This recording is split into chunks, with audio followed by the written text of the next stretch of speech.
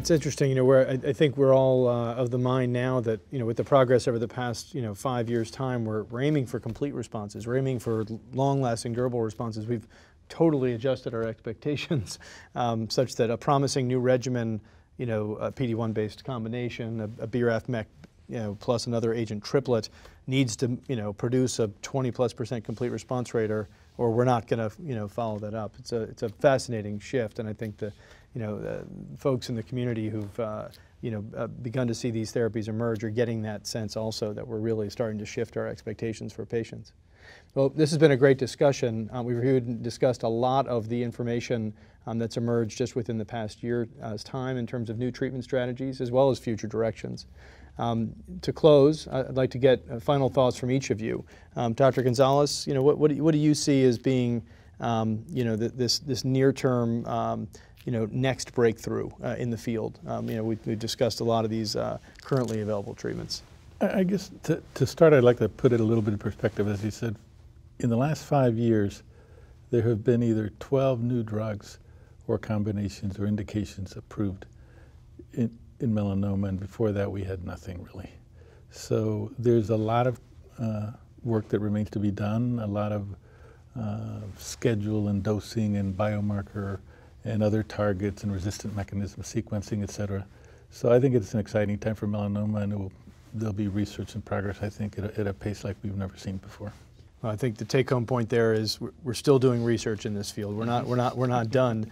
Jason, you've done a lot of work, in your early career here in terms of real unmet need populations. We didn't talk very much today about that, unique histologies and so on. What's your hope or sense, that in terms of where we could make impact? Uveal melanoma, acral mucosal, these types. Right. So uveal melanoma is a particular interest of mine, and an area where unfortunately we have not made the kind of progress we've seen with cutaneous melanoma. But I wonder if starting to get this broader understanding that we have of things like the inflamed tumor microenvironment and how that applies to PD-1 and other checkpoint blockade, start to apply that into uveal melanoma, these larger genomic approaches that have really helped us to better understand BRAF inhibitor therapy, but what kind of targeted therapies could we then apply in that uveal space?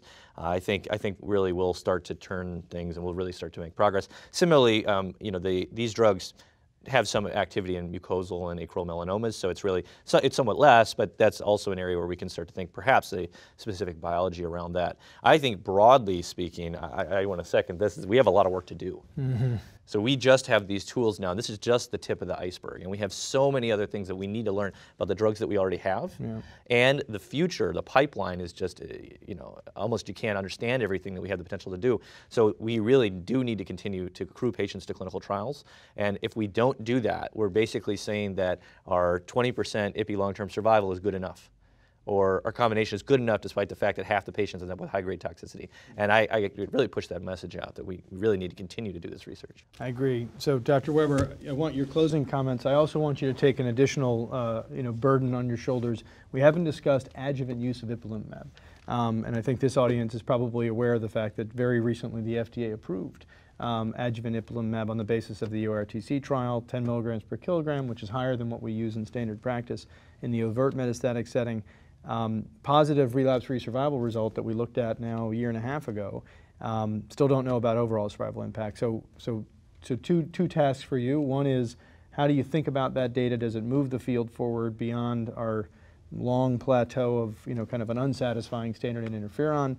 And then give me your forward-looking, what's the game changer? On the adjuvant scene, I think we are making incremental progress. I think that even though the RFS data show a statistically significant and moderate benefit, I think that you're going to see a significant or more striking advantage in survival to ipilimumab at 10 per kilo versus placebo, and ultimately in the ECOG 1609 trial versus interferon.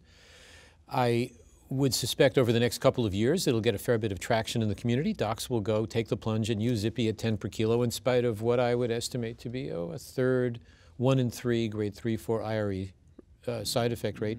But a lot of that's going to be biochemical, pancreatitis, hepatitis, endocrinopathies. Those are easily overcome and treated. But yes, there will be some more toxicity, but I agree in exchange there'll be some benefit in survival that I think is significant. Then, of course, in a couple of years, we'll know the results of the 238 trial of nivolumab versus ipilimumab. On the basis of my own experience with both drugs in pilot adjuvant trials, I have a suspicion that Nivo is going to look better than Ipi. And the next frontier is what we've already piloted when I was at Moffitt, and which will continue at NYU, which is combo adjuvant therapy. But because of the toxicity, we've flipped the doses, giving 1 of Ipi and 3 of Nivo, which is very well tolerated with a pretty good track record, admittedly in a small study. So I think that we're going to go from, we've gone from interferon, we'll go to Ipi, we'll go to Nivo, and eventually end up at Ipi plus Nivo over the next 5 years.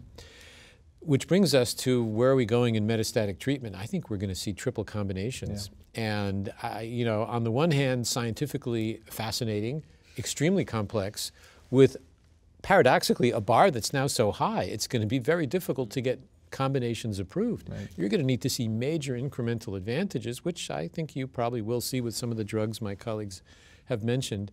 But they're also going to be very expensive. So pharmacoeconomics is also going to play a huge role in what we do. Right now, I would estimate that the cost of Ipi plus Nivo therapy for a year is about $250,000.